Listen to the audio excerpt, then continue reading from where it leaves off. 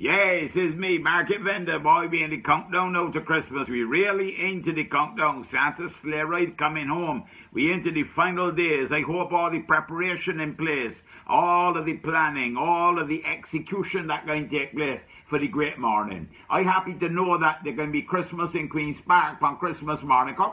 Queen's Park is a big place. You know, you can spread out and you can socially distance and all that kind of stuff and so on. So that ain't a problem. People can keep far away from one another, wear the mask and all that kind of stuff and so on. So yes, people, but let me remember, once again, a reminder here, the Salvation Army out there, they're looking for a little help, you understand? They got the kettles all over the place.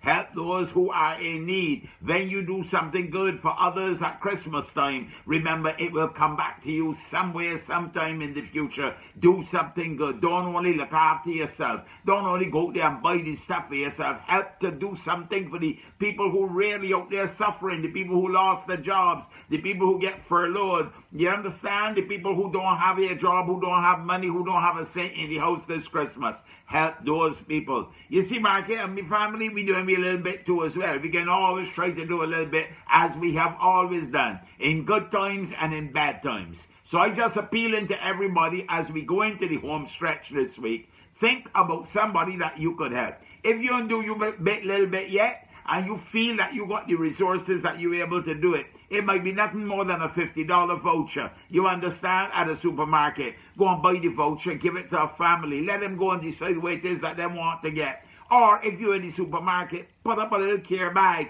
Put aside a little $30, $40, $50. Buy a few essential things, some peas, some rice, some of the basics. I'm putting a little chicken or something so, you know, that people could bake at Christmas time. And give it to a family that you know out there so suffering at this time. I was only a market vendor and we into the countdown. You got to do it now because this is the season of goodwill to all men and to all women and to all mankind. Do your little bit and make Barbados a better place at Christmas 2020. Market gone for now. You have a blessed and a wonderful day. You hear?